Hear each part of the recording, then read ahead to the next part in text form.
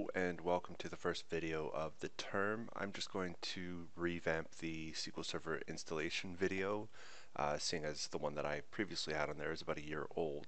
I want to get you up to date using the current version of SQL Server Express 2016. If you followed the previous instructions and installed 2014 instead, that's fine. You can use 2014. It won't affect anything in this class. So just continue along with what you're doing. This is just the more up-to-date version. There's not a significant difference in the features that we'll be dealing with. A couple of differences in the icons, but I'll be able to help you get through those. Okay, so first things first, I am in the, let me turn off edit mode. I'm in the weekly content folder. I'm going into week 1.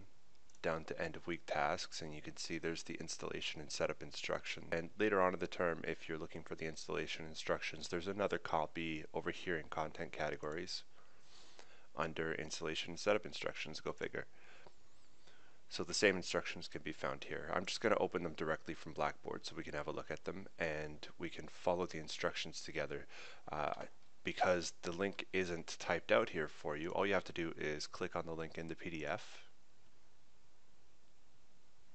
and it'll bring you to the download page. I will not give them any feedback at this time. Okay, so I'm going to hit download now, and I'm going to get just a quick downloader. It's about 5.1 megabytes. You might have a different size at this point. I'll save it to my downloads folder, which I clear out from time to time. And then I'm going to run it. But we are going to, again, I'm just going to go back to the instructions so you know what you're seeing here. We're going to download that and choose a basic installation. Then we're just going to go through the defaults here. When the installation's done, we're going to install the Management Studio as well, and everything's done. Once we're ready, we can just go through a couple of minor things on Windows just to get things up and running. So yes, refer back to this document if need be, but the video should help you get through it all. We're going to hit Basic, and we're going to go through and check out everything that's said here. I've read it before, so I'm just going to accept. You're going to set an install location. I want you guys to just take the default location. I use a solid state drive, so I like to keep most of my install stuff on a separate data drive, which is what I'm going to do here. So you do not have to change that address unless, of course, you have a solid state drive, in which case you should know which drive you want to install your programs on.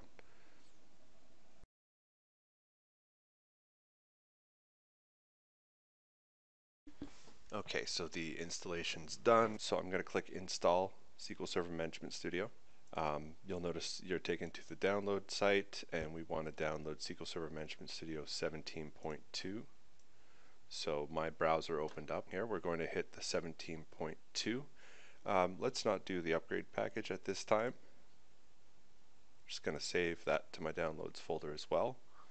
So what we just installed was the SQL Server. So if you remember, I said there's a client and server relationship here. So we installed SQL Server. We have that running on our machine.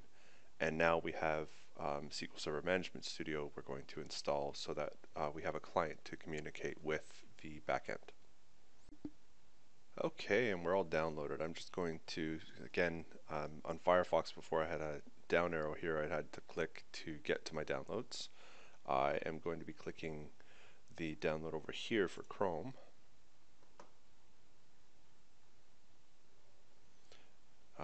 You probably don't see it on your screen, but I was asked to confirm that I want to run the software, so you might have to tell your computer that that's just fine. Go for it. To continue, I just have to click the install button. Okay, now I'm being asked to restart the computer to finish up. I'm going to do that, and I will be right back with you.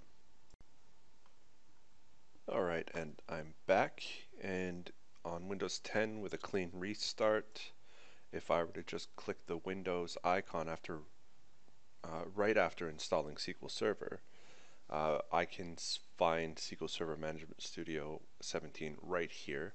However, if you don't find it there, we can type in SQL Server Management, and you'll notice that it comes up as a best match. we can now right click and pin it to our start menu, which puts it in this area over here. Okay, and I believe, yes. So if we right click on a start menu tile, we can go to this more sub option and click pin to taskbar. And now we also have quick reference to it here on our taskbar. So if you're at home, that'll be pretty useful to you this term. When you're ready to get rid of it, all you have to do is right click, unpin from taskbar. And by get rid of it, I just mean take the icon off of the toolbar. It doesn't permanently remove the program. Alright, so it's pinned to taskbar, and of course you can drag it along here, set it wherever you feel most comfortable with it. For now I'm just going to leave it as is, and let's have a little explore into how SQL Server Management Studio will work for us.